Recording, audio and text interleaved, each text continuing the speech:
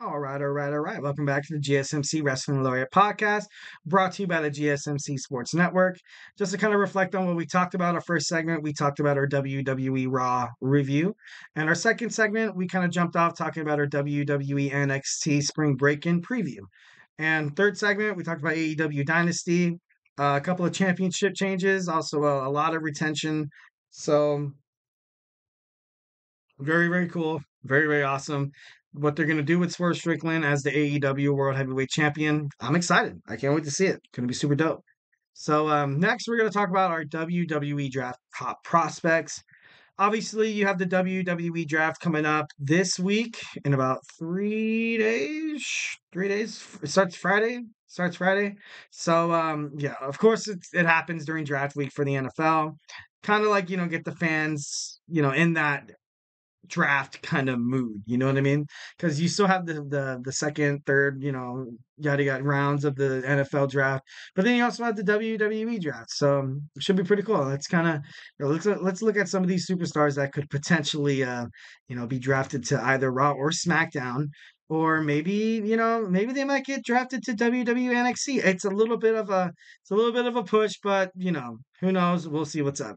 First, we have Ilya Dragunov. Ilya Dragunov, very, very, like I said before, very impressive, very dominant. He's a technical wrestler, fundamentals kind of guy.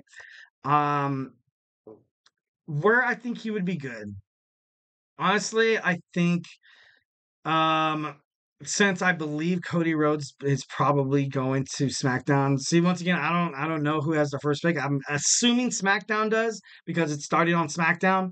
But honestly, I think Dragunov he should be on Raw. I feel like he would be perfect on Monday Night Raw.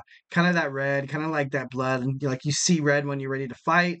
And I could see him potentially being like a Sami Zayn, next competitor or something like that. So I think that's where he would, fit pretty well. Next, we have Carmelo Hayes. Carmelo Hayes has not declared himself for the draft just yet, but I know they might keep him in NXT to kind of have a nice little, feud with his old best friend, brother, tag team partner, Trick Williams. But if he makes it onto the main roster, this is definitely someone who can just make an impact the moment he steps into the ring. Absolutely, 100%. It'd be nice to kind of see him. This is like a huge jump, but wouldn't it be pretty cool to see the A-lister, not the A-lister, that's the Miz.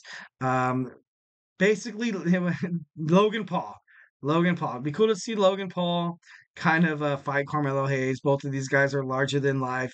Both of these guys are like those huge flashy kind of guys. You have your bodyguards, you have your sunglasses, you wear your suit and stuff like that. So I can definitely see Carmelo Hayes taking on Logan Paul for the United States Championship. So if I was SmackDown, if I had a chance to draft Carmelo Hayes, I would draft this man. Do it. Just make it like Nike and just do it. Or throw yourself in the river and just go with the go with the flow.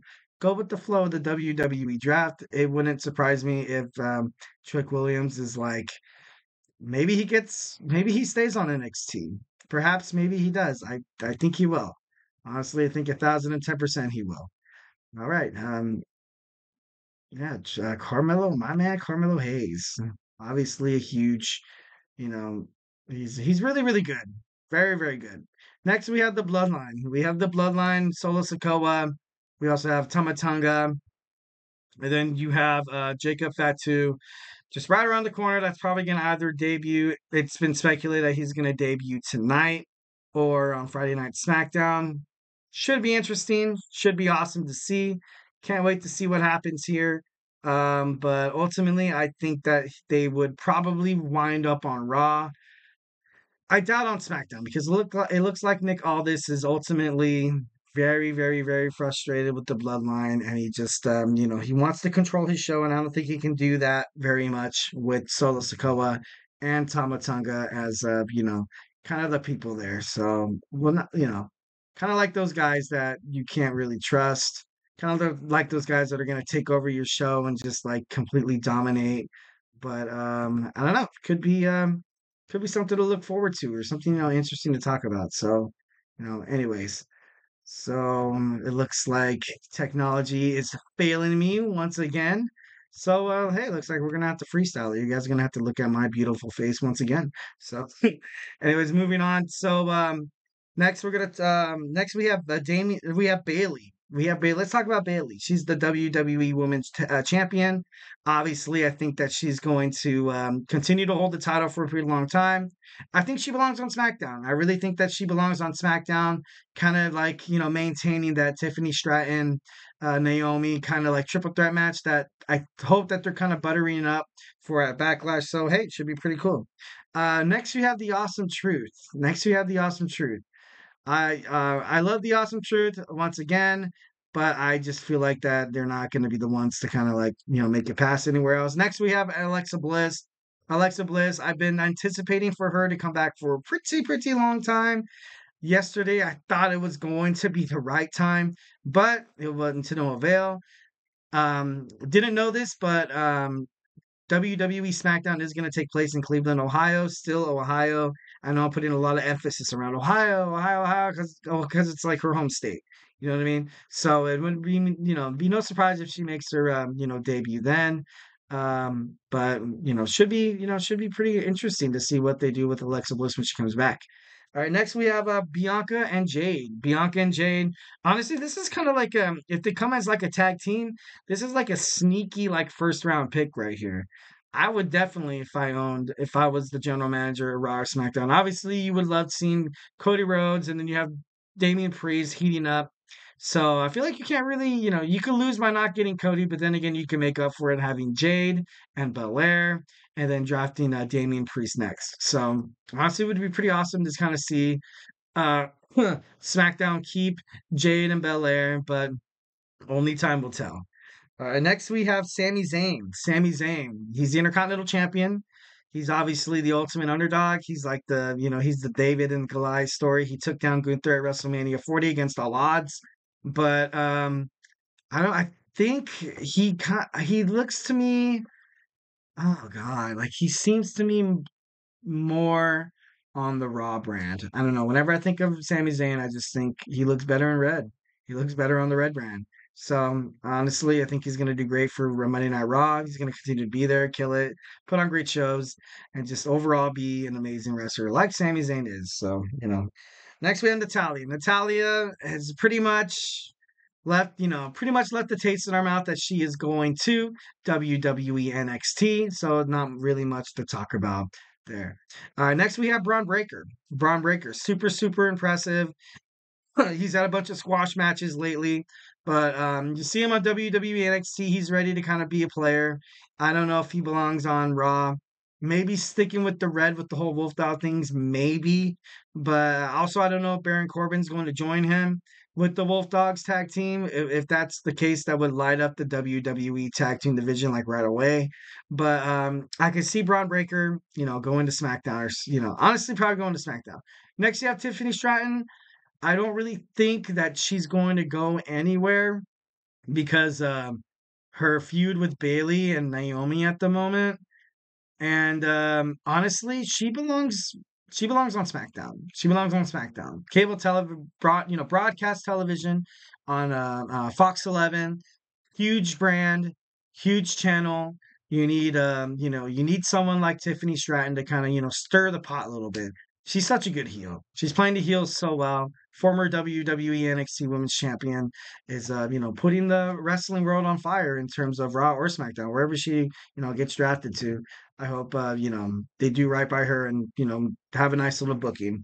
And next you have Becky Lynch. Becky Lynch recently won the WWE World Women's Champion. I love Becky. I think of the world for her, but she belongs on Raw. She belongs on Raw. She hasn't been on SmackDown for God. She hasn't been on. Oh no, I don't want to say that. I don't want to say that because she was on SmackDown when she led the charge at Survivor Series, where Nia Jax like basically almost broke her nose, if not did break her nose. So honestly, wouldn't surprise. Becky is one of those superstars where she would be great anywhere. So kind of flip floppy. Kind of balance beam here. I don't know who to pick. But if I had to, Monday Night Raw. So yeah, that's what I would pick. Like I said, we talked Damian Priest. Damian Priest, I think he belongs on Raw.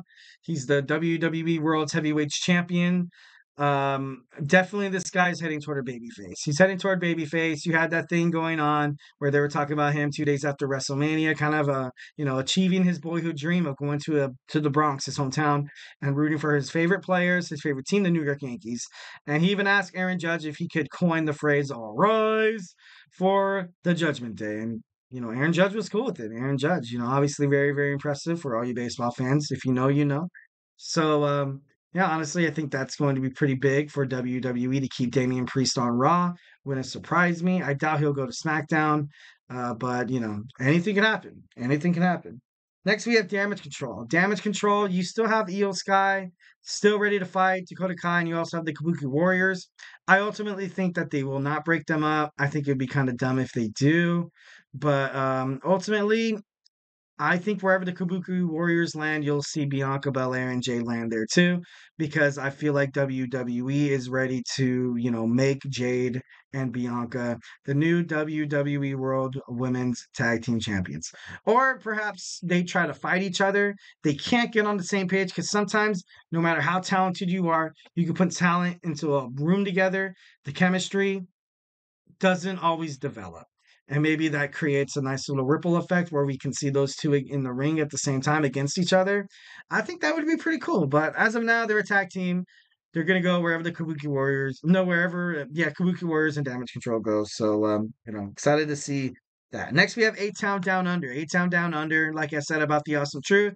I believe the Awesome Truth will go to SmackDown, and I believe the A-Town Down Under will go to Monday Night Raw just because you kind of have that you have the Grayson Waller effect, his nice, his little show, and you kind of have these guys cutting promos. For an organization or for a show or promotion to kind of have that under their belt, they need more time. And Monday Night Raw is a 3-hour show, and I think that's perfect for A Town Down because A Town Clown. I'm just kidding. No, but they need time. They cut good promos. They're jerks. They're like in your face kind of jerks. And I think they belong on the red brand. So you can see them on Monday Night Raw. Next, we have Roxanne Perez. Roxanne Perez, I feel like wouldn't get a title shot right away. Maybe she comes in because she does have kind of beef with Becky from NXT. So maybe that could be like her first challenger. But honestly, in terms of storylines and in terms of like projections and like future bookings, I think it would kind of make sense for her to go on Raw because I don't like I said before, 3-hour show. You have Monday Night Raw kind of being the backbone in terms of the women's division because they have more time. SmackDown, I think you only get like maybe one or two women's matches. Most of the time it is two. Most of the time it is two. But honestly, Roxanne Perez, I think she belongs on Monday Night Raw. I think she would make a damage. She would make a bang like real quick. You know what I mean? Next we have Rhea Ripley. Rhea Ripley when she comes back, definitely belongs on Raw. You kind of have that brutality, you kind of have that red, which, like I said before, I think Bailey's going to stay on SmackDown. I don't think they would take the future SummerSlam storyline of Rhea Ripley fighting Becky Lynch or whoever is going to be the WWE World Women's Champion at SummerSlam. So, should be interesting to see where they do with that. Next, we have CM Punk. CM Punk, this is going to be huge. And I did have speculation, and I remember talking about it in a prior podcast. It'd be super interesting, super cool to see him go down. Not down. See, it's like such a habit for me to say go down to NXT. It'd be interesting for me to see NXT draft him because he spent a lot of time in the locker room with these WWE NXT superstars already. He feels comfortable in NXT. They need somebody moving forward going to the CW. They need that star. Obviously, yes, you do have Trick Williams, but besides Trick, especially if Carmelo Hayes leaves, Braun Breaker, Baron Corbin could very much hurt the brand. So it'd be nice to see CM Punk go. And with CM Punk leaving, you also have Drew McIntyre. They will not separate these two. They will not. And even if they do, Drew McIntyre is going to invade the other show to attack CM Punk when he's, good and ready to fight. So, Drew McIntyre, I don't really have a show for him. I just think he's going to go wherever CM Punk goes, in that. So, yeah, next, last, but definitely not least, you have Cody Rhodes. I say this guy for last because obviously he's kind of like the Caleb Williams of the WWE Draft. with great talent comes great responsibility. No, I'm just kidding. No, with great talent, you kind of see kind of like where these people are going to go. Like, great Caleb Williams has been determined to go to the Chicago Bears for like almost like 4 or 5 months now. Kind of like Cody Rhodes, I think he's destined to go on Friday Night SmackDown and kind of take over Roman's spot there on Fox 11, which kind of reminds me that they announced that Roman Reigns was indefinitely out of the WWE, so you will not be hearing Roman Reigns being drafted on Friday night or Monday night. The reason why they did that was ultimately like to get the fans to realize, like, look, Roman Reigns isn't going to be in this draft. Usually, when Roman comes back, he comes on his own time, which, is right for Roman Reigns. Like, you know what I mean? Like, he's done enough for the company to kind of come back at his own time. He deserves a long time off. He's doing a passion project right now in Hollywood. He's testing out his acting skills. So, honestly, it's going to be a great draft. It's going to be a great draft, but we will not see Roman Reigns being drafted to either Raw, SmackDown, or NXT. So, you can put that to bed right now. I know. So sad. So sad. I can't wait to see the Tribal Chief come back. I love the Tribal Chief. He was one of my favorite wrestlers. Like, when he became like heel for the longest time, I was begging wrestling. I was absolutely begging wrestling to make Roman Reigns a heel. Like, one match. Like, what if Roman Reigns like wins one match and like turns to the crowd and just flips them the bird? Like, you know what I mean? Like, it'd be absolutely shocking. Like, and it would make for great success, which the Bloodline storyline was very much so a very great success. So, yeah. Well, that was my show. Hope you guys liked it. Thank you for tuning in to the GSMC Wrestling Laureate Podcast, brought to you by the GSMC Sports Network. Please remember that your sport means a lot to us. Peace, love, and positivity, baby. Leave a positive review. Remember to use Superman punch that like and subscribe button to and leave a positive review. Comment, talk. We want to hear our fans. We want to hear the voices. We want to hear what you guys want to hear. Like, you guys are the audience. Ultimately, you're the lifeblood of the bloodline of the GSMC Sports Podcasting Network. So we also invite you guys to follow us on Instagram, Twitter, /X, TikTok, and Instagram for more content and updates. Like I said before, if I haven't made you a wrestling fan already, we have podcasts, and more podcasts, especially sports. We have, Jeremy and TJ on sports. We have Kenneth on football. We have Nelson on basketball. Basketball's heating up. Obviously, the NBA playoffs. So yeah, don't be afraid to expand your horizons, your podcasting horizons, and be a part of something that's going to be absolutely phenomenal and great. So yeah, don't miss out on the bloodline, bro. Thank you once again, guys. Always beautiful to see you guys. Hope you guys enjoy the rest of your Tuesday night, and ultimately have a phenomenal day.